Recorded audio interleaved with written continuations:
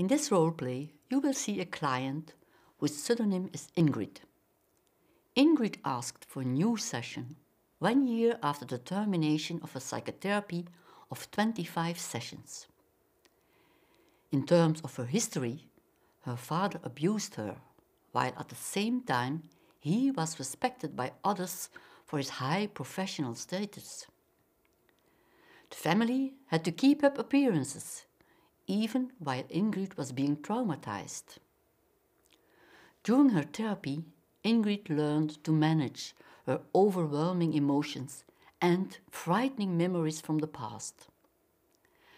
She found freedom and developed a new future.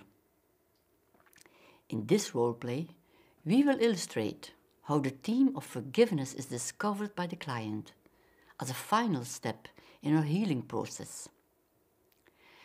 You can read more about Ingrid's case in section 9, where you can also learn about the different stages this client went through from the beginning to the end of her psychotherapy. Okay, Ingrid, what brings you back here 1 year after the termination of your psychotherapy? My father is terminally ill. He might die in the next few weeks. Oh. I don't feel much emotion for him. Oh, so your father's imminent death doesn't evoke much emotions, but there seems to be something that you wanted to bring here in contact with me? Yeah, I feel somewhat insecure. How shall I feel after his passing away? Shall I feel bitterness? Shall I feel indifference? Okay, you are wondering what you will feel after his death, and Yeah. you anticipate on bitterness. So maybe you can take some time now to feel what does it evoke your father's death. If you now take some time to ask inside this whole situation of my father's imminent death, how does it touch you, or what do you experience around this whole situation?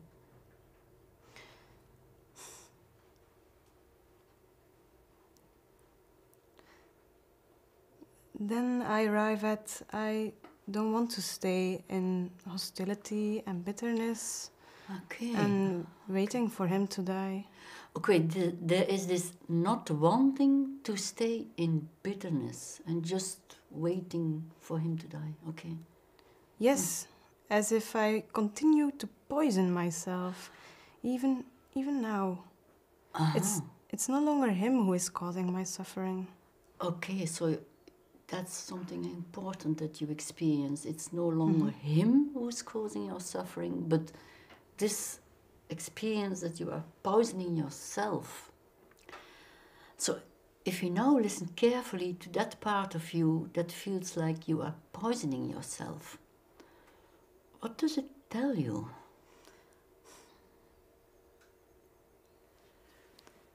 Then I think, stop this suffering. Stop being so cold to him and to yourself. Recover your warmth and your dignity. So to stop the suffering for yourself, it's important to recover your warmth and your dignity.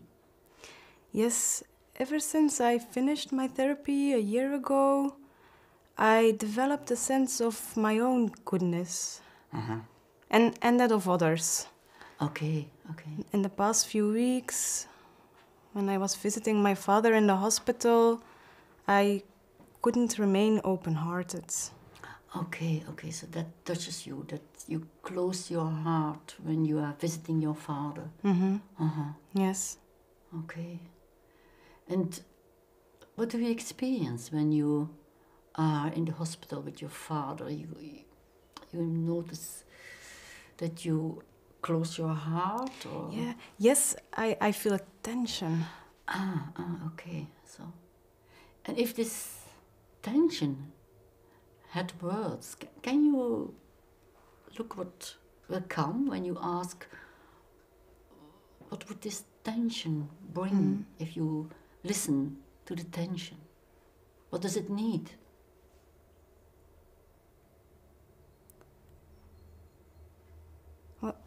What comes is like, why can't you forgive?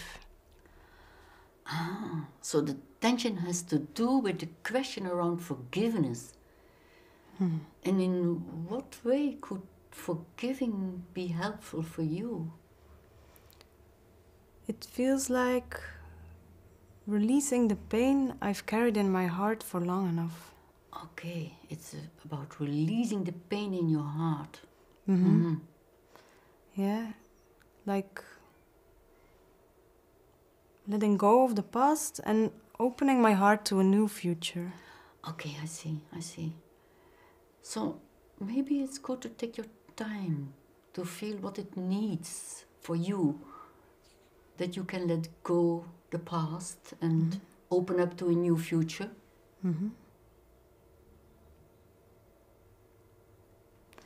Interesting. I also want to remember moments of kindness with him. I remember many ways he has harmed and hurt me, but I also want to have memories of experiencing his warmth. I see.